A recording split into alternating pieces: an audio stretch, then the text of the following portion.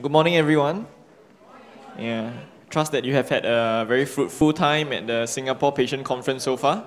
Yeah, my name is Joshua. I'm a physiotherapist working at Tan Tock Seng Hospital.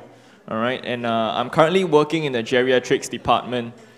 So on a daily basis, what happens is I work very closely with older patients, and we try to work with them to get them a little bit better on their feet. Okay, so many times during the initial assessment phase, what we usually would do with them is to go through this process we call goal setting, right? So we sit down with them and we start to talk to them, and I'll get them to explain to me basically what are some of the things they are hoping to achieve, what are some of the things that matters to them. And from there we formulate a treatment plan, and then we work with them until we meet those goals. All right.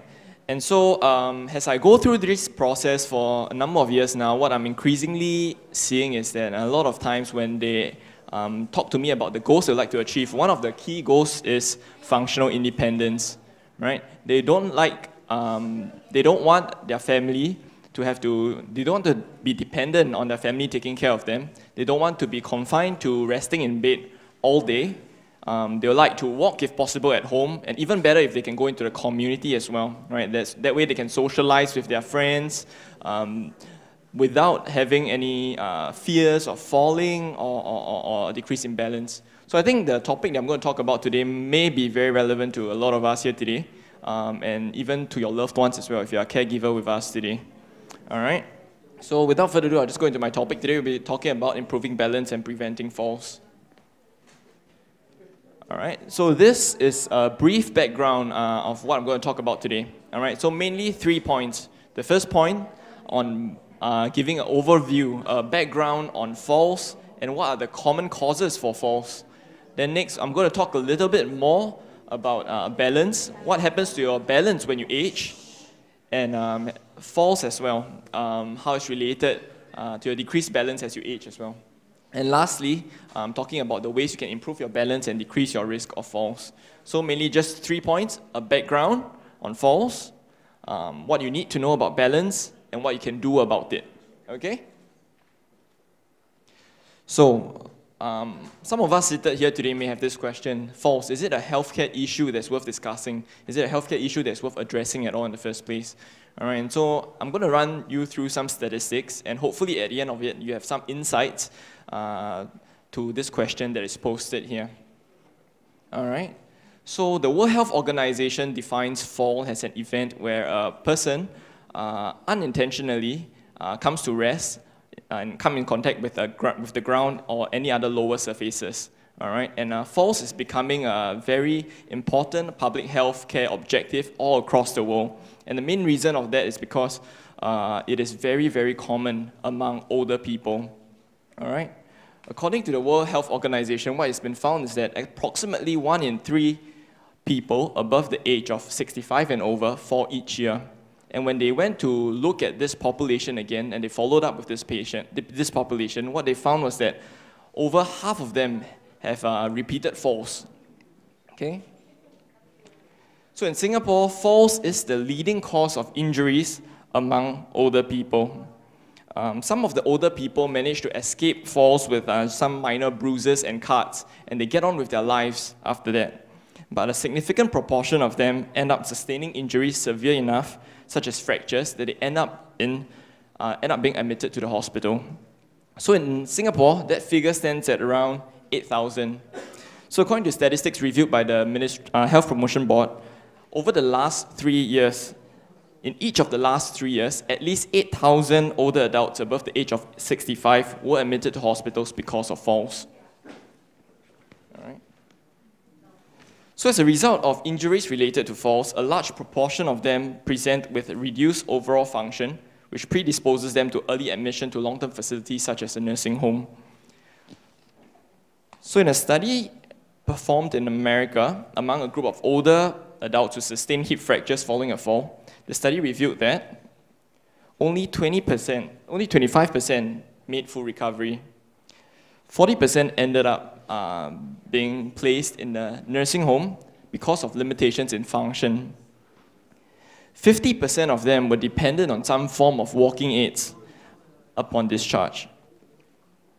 And 20% of them did not make it past a year after the fall. These are very scary findings, isn't it? But that's not all. Okay, it showed up. Okay.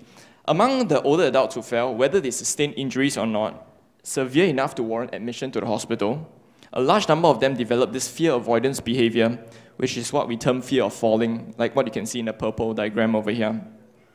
So because they are so fearful of falling again, they start to avoid activities that they would normally perform without thinking twice, like walking, getting up, transferring to a chair, or even sitting over the edge of bed.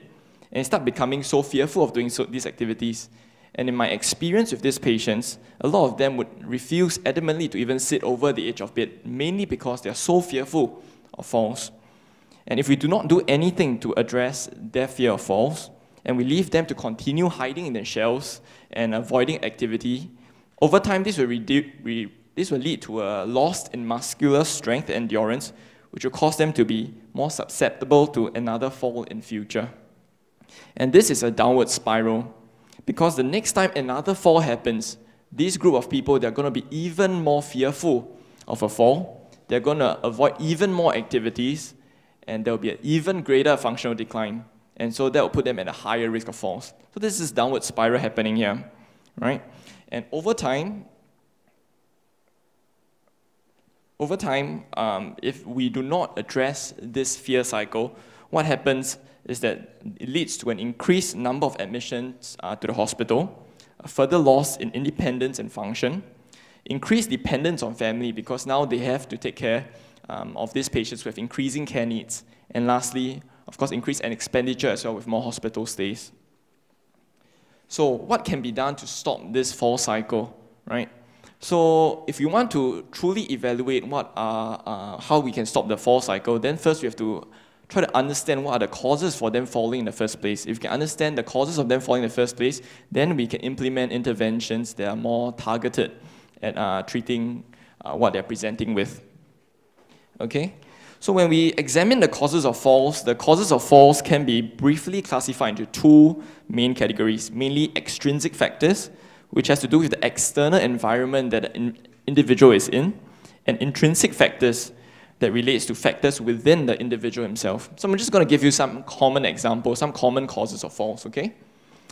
So in extrinsic factors for falls, okay, some common factors in the external environment that could predispose a person to fall would be, for example, a cluttered home environment. How many of you, your house, if I were to go to your house today, looks like that?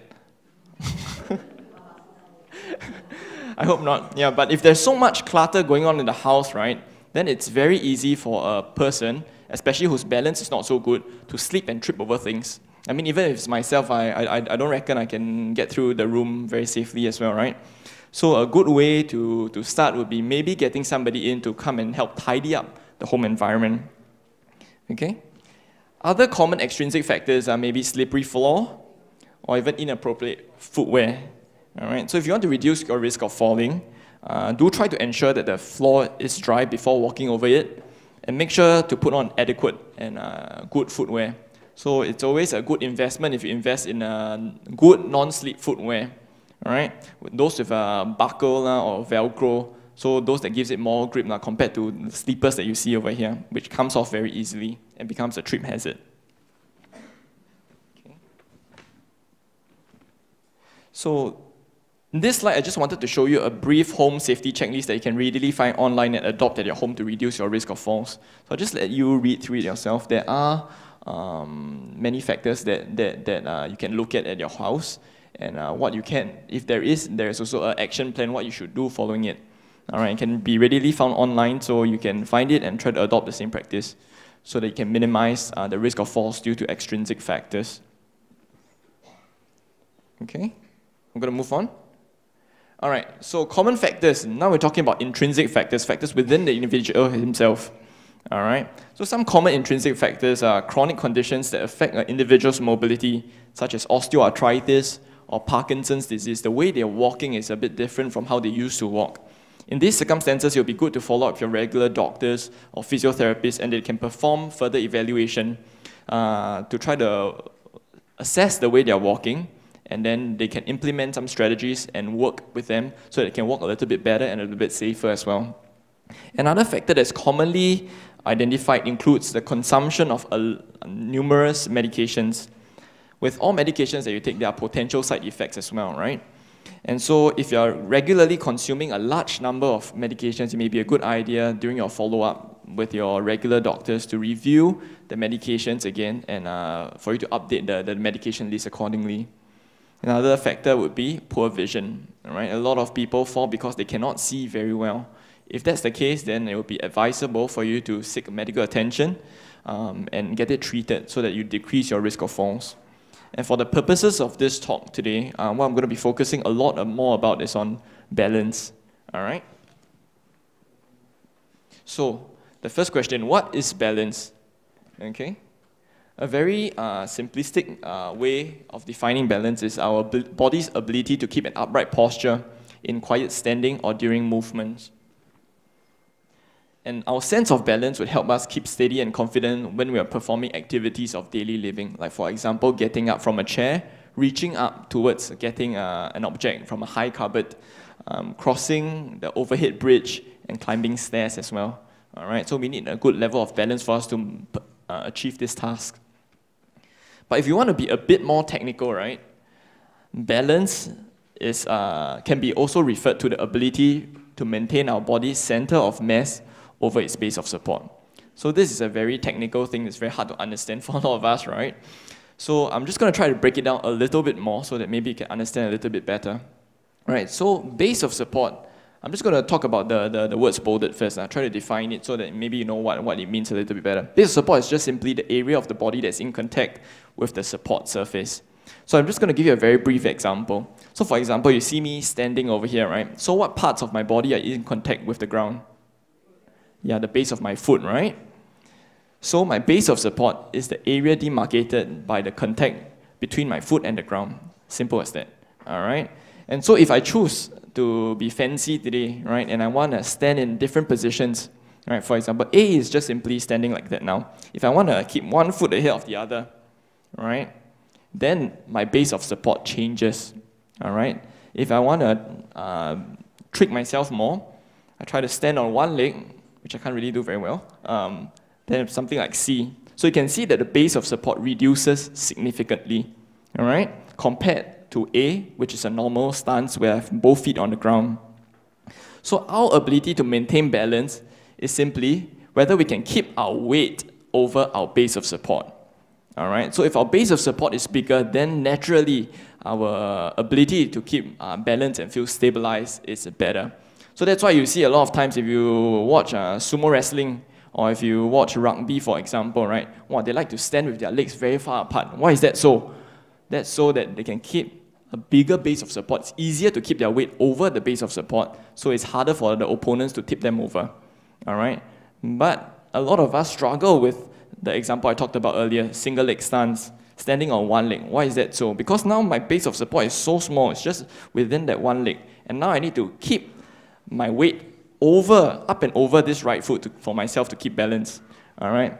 And so this is basically the concept, right? A basic concept on what balance is, okay? So if you look at the diagram here, all right? So in the first two diagrams, you see that the person's weight is over the base of support, which is why they're very much stable, right?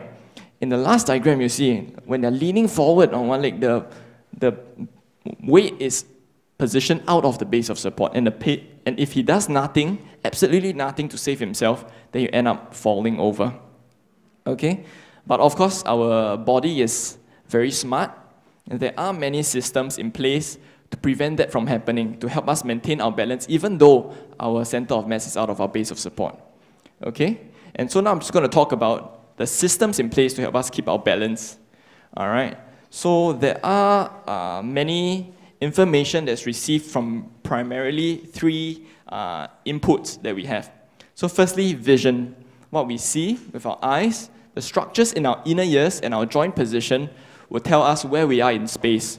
So then, these three inputs will send signals to our brain to let us know, hey, this is where I am in space, whether I'm still upright or whether I'm leaning over, whether I'm falling forward.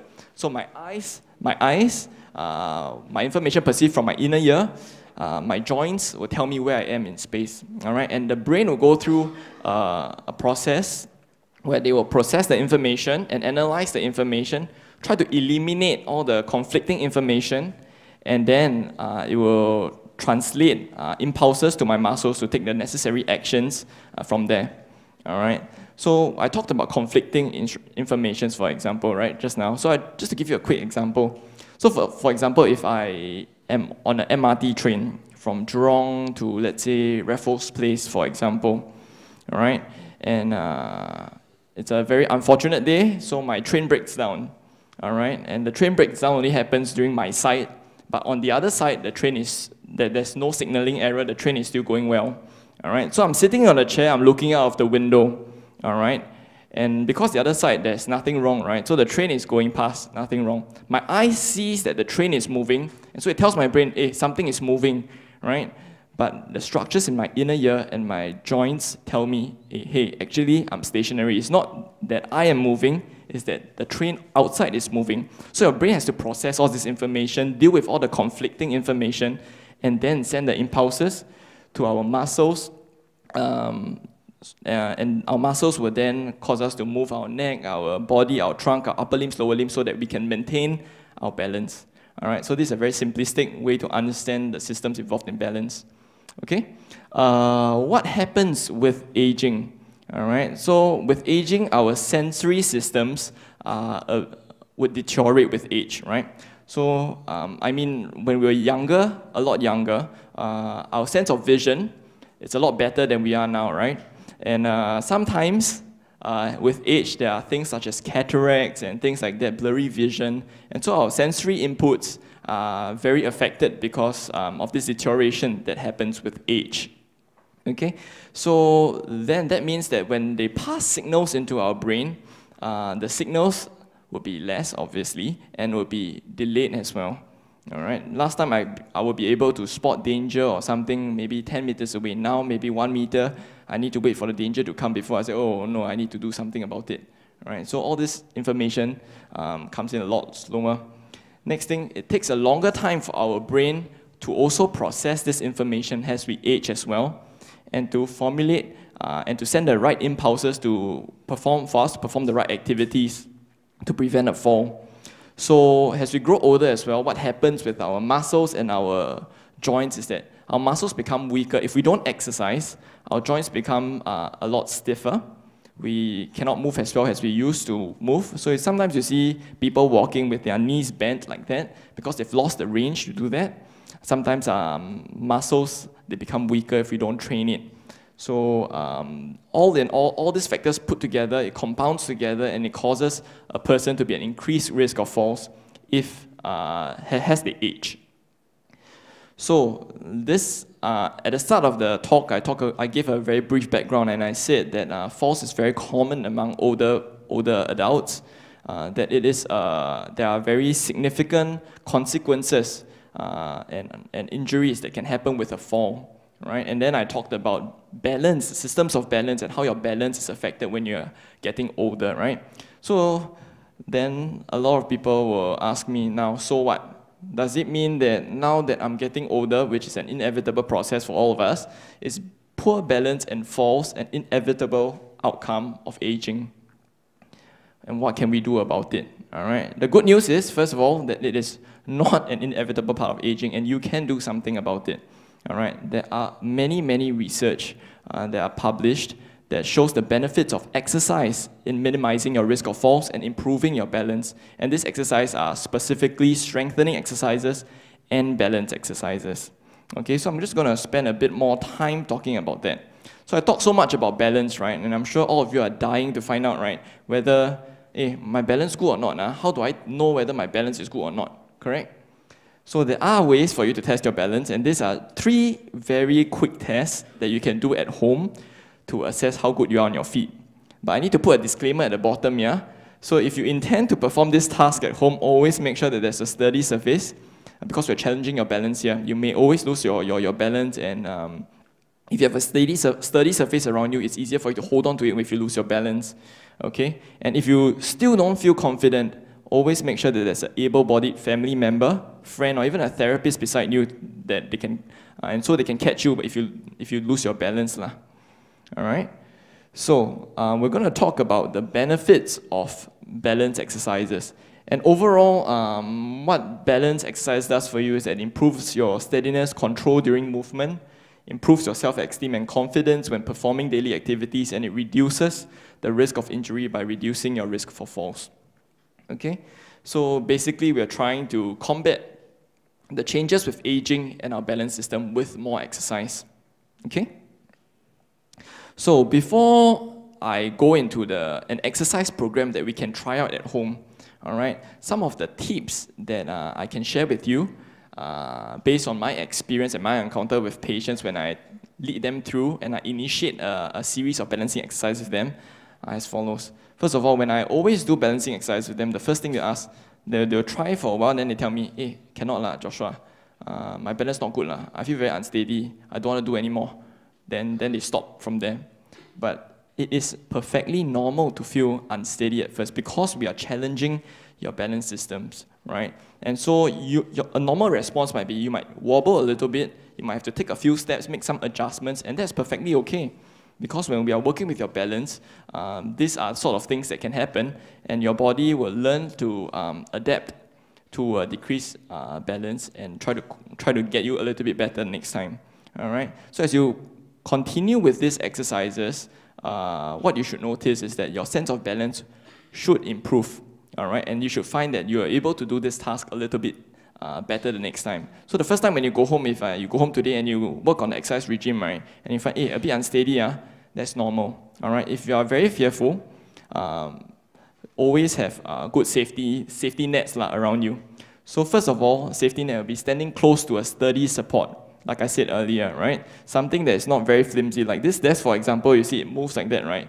If I were to use this as a surface for me to hold my balance, right? If I were to fall, right, this table will fall onto me. It doesn't help me at all, right? So choose a sturdy surface when you're doing these exercises. And if you're not feeling confident, always have somebody to supervise you if you don't feel confident yet, all right? Some of you have pets around. Pets are not good supervisors for you, okay? All right. So what you can do with balance exercises is, first of all, you can start off in a very safe manner. Have two hands placed on a sturdy surface for support. All right. When you feel like you're getting a little bit better, what you can then do is to take one hand off and try to balance with just one hand on the support. All right. If you can do that, then you can progress a little bit more. Take out 2 fingers so that you're only balancing on 3 fingers. All right. Then 2 fingers, 1 finger. Eventually, you should be able to do it without holding on to anything while maintaining your balance, all right? If you are intending to do these exercises outdoors, please wear supportive shoes. And lastly, when we are trying to improve a person's balance, right, we talked about strengthening and balance exercises, right? So with strengthening exercises, it's normal to feel slight soreness the next day. All right, that's a perfectly normal response. All right, eventually you'll feel a little bit better, and then the pain will go away, and then you can tolerate greater intensity of exercises. But if you feel any abnormal sensations, or if you feel a very severe pain for a prolonged period of time, then it'll be a good idea to stop your exercises and get it checked out first before you resume it again. Okay. So I'm just going to talk about 6 exercises. This is an exercise program that you can find, all right? And the recommended guidelines are the same as the national guidelines that we have in Singapore, all right, published by the Health Promotion Board, that we should be doing 2 to 3 times of balancing exercises per week, all right?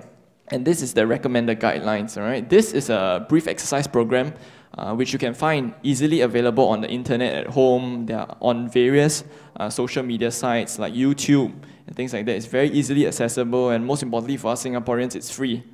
All right, so we can access this site, access this program very easily, because a lot of times when I start a new exercise program with a class, what they say is, and when I go home, you're not going to come home with me, right?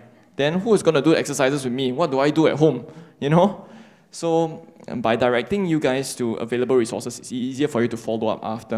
Right, I'm going to be playing a video of these 6 exercises, and the narrator will guide you through the 6 exercises, okay?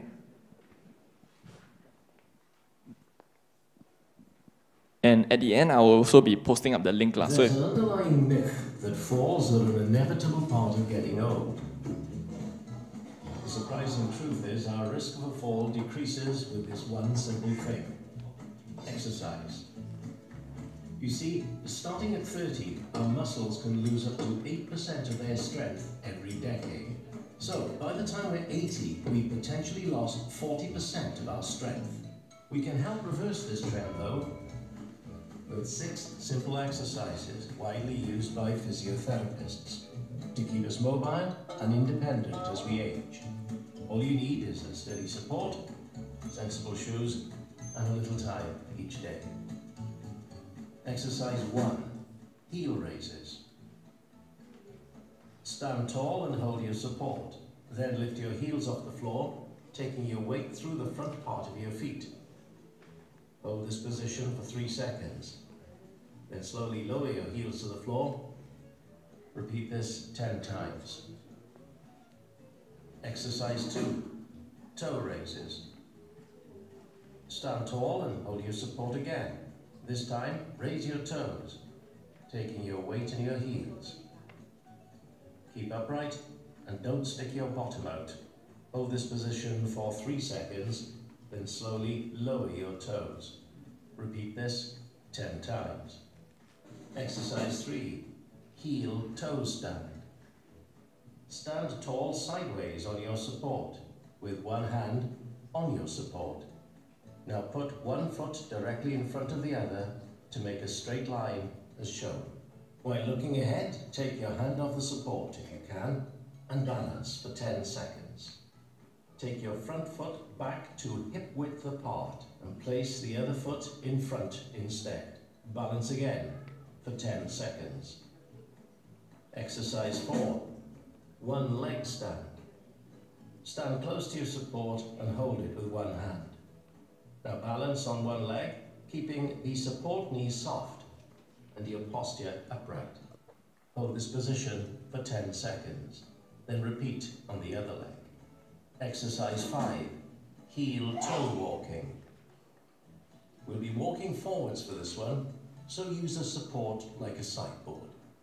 Stand tall with one hand on your support. While looking ahead, place one foot directly in front of the other, so your feet form a straight line. Then move the back foot in front of the other. Continue a steady walking action for 10 steps. Then, take the feet back to hip width apart. Turn around and repeat the steps in the other direction. Exercise 6, sit to stand. Grab a sturdy chair and sit tall towards the front with your feet tucked slightly back. Now lean forward slightly and stand up. If you need to, place your hands on the chair for extra support. Carefully step back until your legs touch the chair. Then slowly lower yourself back into the chair. Repeat this 10 times. And that's it. Keep these up and you'll help your muscles stay strong. If you'd like to keep these exercises handy, download our PDF. This advice is brought to you by the Chartered Society of Physiotherapy.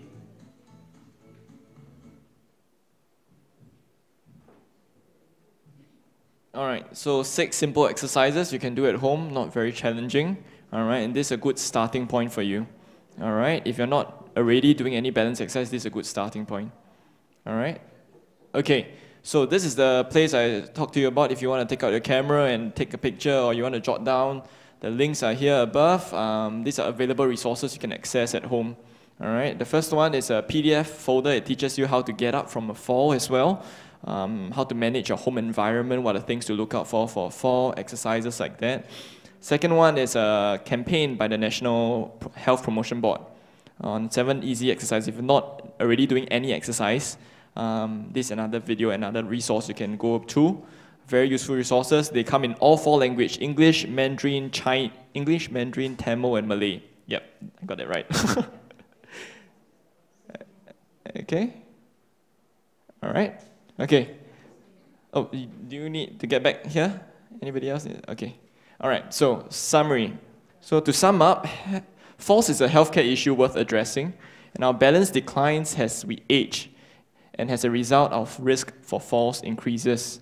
However, falls and impaired balance is not inevitable with age and can be prevented, and you can do something to improve your balance, to maintain your steadiness, independence, and prevent falls. Alright? So lastly, I have another video just to sum things up. It's a very motivational video. It inspires me. I hope it inspires you as well. It shows the limitless possibility if you are able to maintain your balance even as you age. So we can watch this video.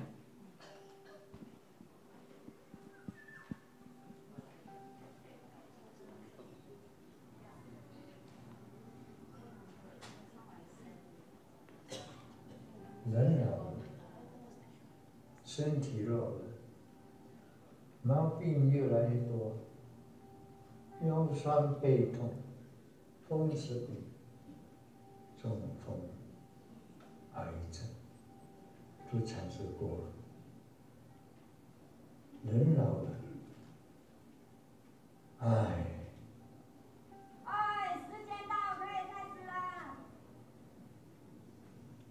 人老了，可是心不老。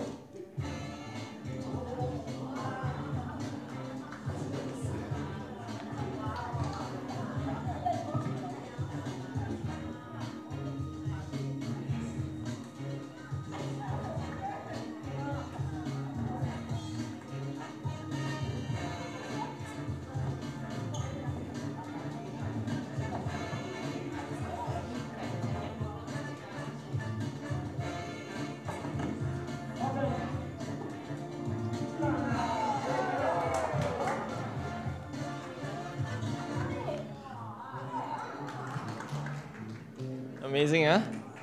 Yeah. So if they can do it, you can too. All right? Okay.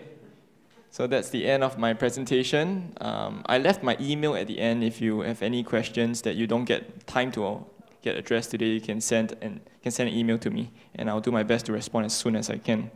All right? Okay. That's all. Any questions for me? Thank you. Thank you.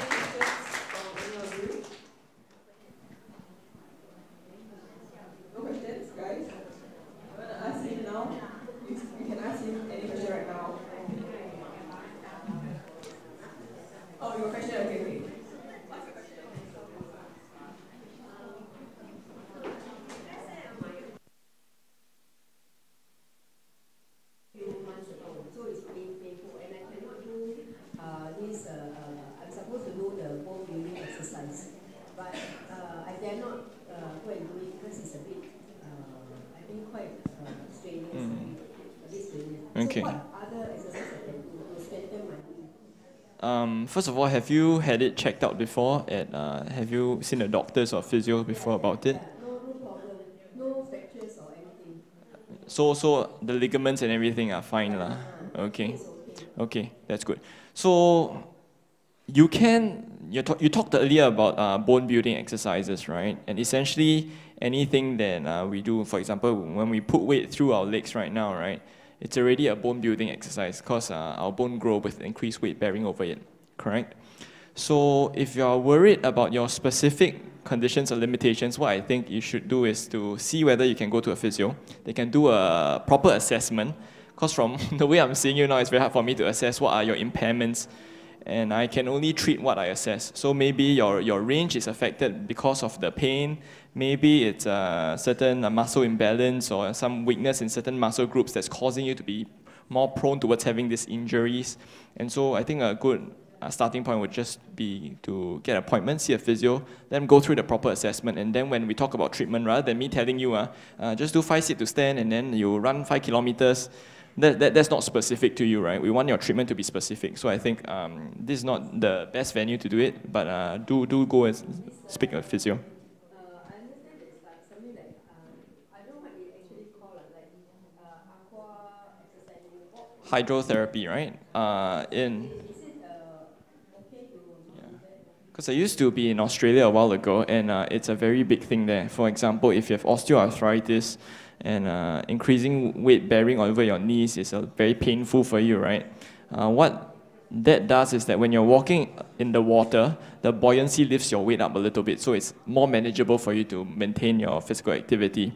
All right, and you can do that if you have a public pool, and if you know what to do in the water. If you can't swim, and please don't try to get into a deep pool. But what you can do is to walk from one side to the other.